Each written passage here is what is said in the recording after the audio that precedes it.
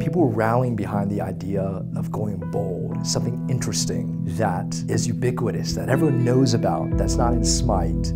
They're some of the most iconic characters in history. It's like, did he take his hand? Did he not? Did you pan out to see the Knights of the Round Table? If anyone's going to take the mantle of God's 99 and 100. In its arcane form in this version, he's very much kind of like a battle mage. It's stronger on its initial cast. We might have to be flexible when we start testing this. It's definitely King Arthur and Merlin.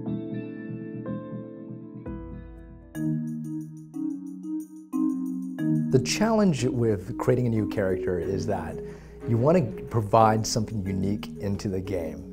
Back in the day, it was easier to say something like, oh, we don't have a basic attack assassin yet, let's do that. Or we don't have a really long range mage, let's do that. That's a little harder to do nowadays. We would do a god like every month, and it was just kind of like firing them out there, you know? I think now we take a little more time with that, and we take a little bit more opportunity to make sure each god has their own personality, and they're really interesting, not just from what we have on the lore side, but like what we think we can bring to the world of SMITE with that god. We don't just say, oh, we got to add Hera because she's cool and everybody wants her. We found that, oh, Hera can be a commander. She can have this pet that she directs that's big and strong and does these different things. And it's Hera. SMITE has a unique benefit, but it's also a constraint in that we work with pre-existing characters. It's awesome because our players know this character before we even create it, before we even launch it, before they even see it. Merlin is eccentric, he's out there. Wise, mischievous. Arthur is aggressive, leading the charge. Chivalrous. He is the ultimate warrior. Can we play that back one more time? Okay. Hey, Merlin.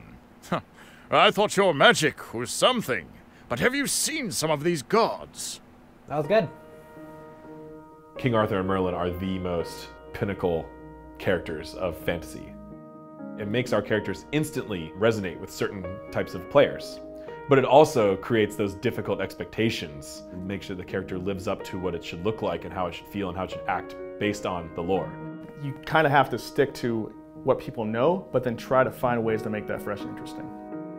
They wanted, right off the bat, Arthur to be younger. Everyone pictures him as this older guy with a beard, just very wise. So making him into something like that and making him really impressive to kind of stand with the other gods was very interesting. Merlin was a little different. There was a lot of ways you can take him. Do you want him to be the old guy? Do you want him to do something younger and newer that audiences might resonate with? We wanted him to feel like the most regal mage we could put in the game. Should we have him be more agile? Should he have a cape?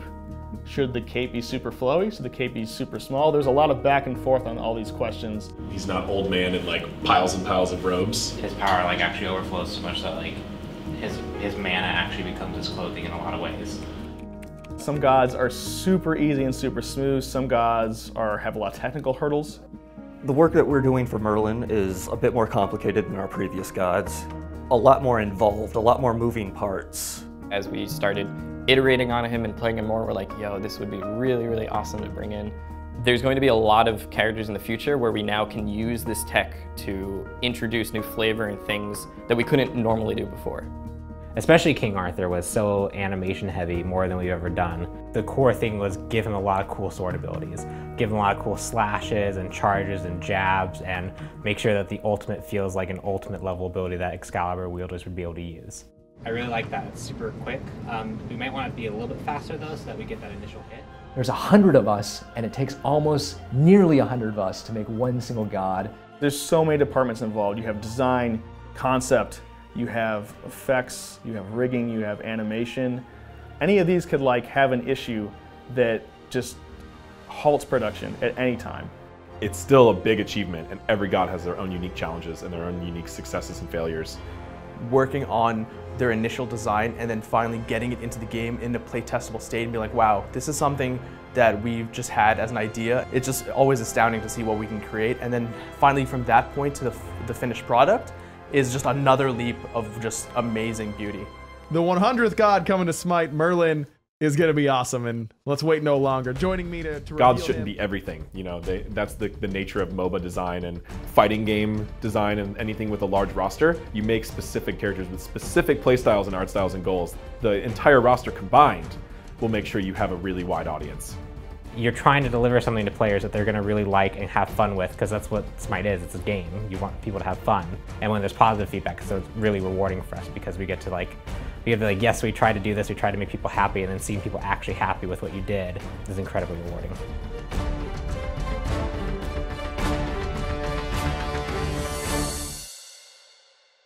Whenever you talk to someone who plays a MOBA, they often remember when they started playing the game based on what character launched around that time. Oh, okay, I started playing like Season 2 or something around Xingqian, and people are like, oh, I've been around longer because I remember Bakasura. Realizing that now we have that story, 100 different versions of it, based on any part of SMITE's life cycle when you could have gotten in, more so even than a SMITE developer, but as a player, it's a big achievement.